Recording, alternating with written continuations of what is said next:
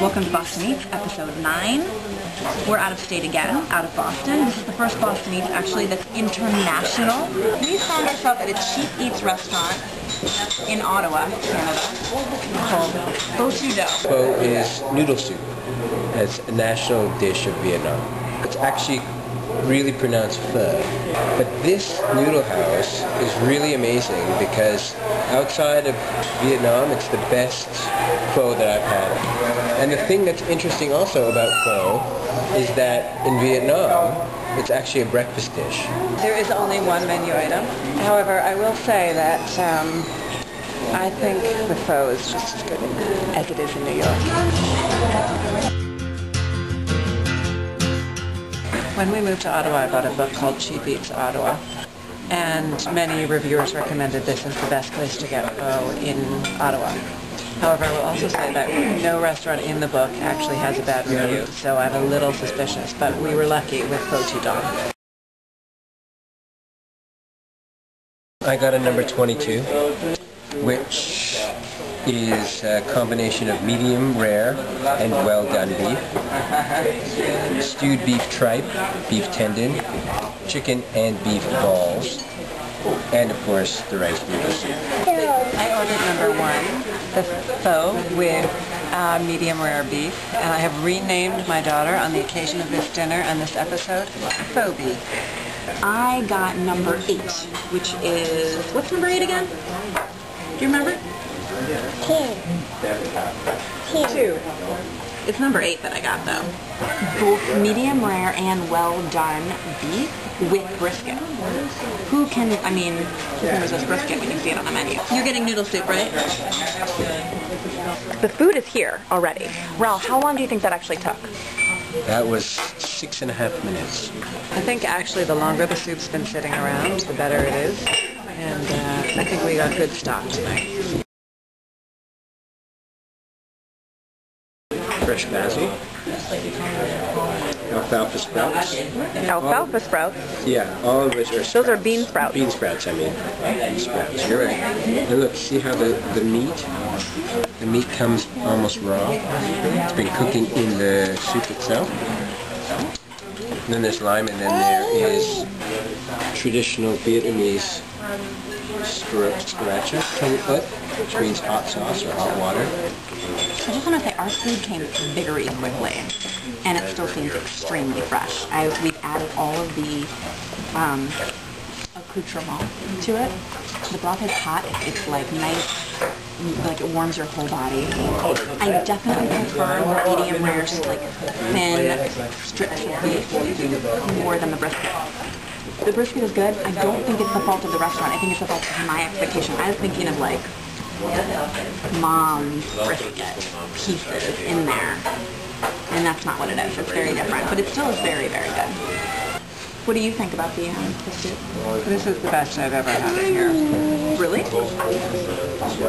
It's very fresh. The soup has an extra kick to it. The lime is very good. I'm very happy. I think you've just thrown your lime in there. I need to do that. I was very pleased. The broth, very rich. And I got a large, which maybe I didn't get last time. I've done pretty well, and maybe I didn't need to do that. Dana had said a little bit earlier that typically, you feel full when you leave, but then you're hungry 2 hours later. Do you feel like that phenomenon may sort of save you? No, because I probably will feel poorly in the car rather than just full. I would like to add to that perhaps that quality is intended because it is a breakfast food. So normally, if you eat this food in its traditional way, you would be eating 2 hours later instead of what I will be doing, which is binging on brownies. I've eaten most of the noodles and the bean sprouts in my soup, but now I've moved back from the chopsticks to a spoon to really suck up to drink all the broth, and I put some of this hot sauce, what's it called? Sriracha. I put some sriracha in there at the beginning, and now it's just integrated into the broth, and it's just this nice bite at the end. I was away from the table for a while, walking up and down the stairs with Olivia, and when I came back, my soup was even better. It had just gotten deeper in the 5-10 minutes that I was doing the stair marathons. And you burned some calories. Yeah, I'm ready for more. What'd you get, Liv? I love it.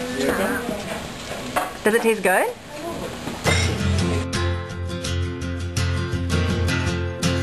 My final score is, we'll do it out of étoiles, we'll do it out of French stars. And my final score is 4 étoiles, 4, maybe 4.5. It was excellent. It could have been a little hotter. Spicy or? No, temperature. Spicy I control. I just wanted a little more greenery to put in my soup. I'm going to give it a 4.25 rice noodles. And I'm taking off the 0.75 points. Actually only for 2 factors. The lack of changing table, and so Phoebe had to lay her cold ass on the bare floor. And the presence of the staircase, which I have been commanded to go up and down about 50 times during the meal by Livia. So no problem with the food, atmosphere, all excellent, but 2 issues for the children. Just quick pros and cons. Pros, I thought taste was great. I like all the stuff here. There's the hoisin, there's the stuff that I can't remember the name of, but the hot sauce. We got lollipops, you know. We made a mess, they don't care. Right up above from other diners' heads is a small but full map of the world with all of the different times everywhere in the world. So if I'm eating, I can say, you know what, it's 4:25 a.m. in Africa, and I like that. I would agree with Raul, a little more greenery would have been nice to put into the soup. You got one thing in the menu, you do it really well, so that's okay. Though I have to say, on the other hand, I would have liked some variety. I want the list of appetizers. I wanted that. I wanted a little variety. So final score, 3.75 bean sprouts. 3.75 bean sprouts for Pho Thu Do. Olivia, what's your final score for the restaurant? Money. You give it money? Yeah. How much money? 2. Funny money here. I mean, come on, Hockey. Come on.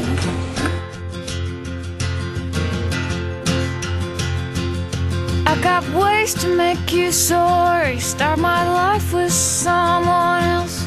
I got ways to make you fall. Tell you all things that I lied about. I got ways to make you mad. Just laughing at the girl sitting on your lap. I got ways to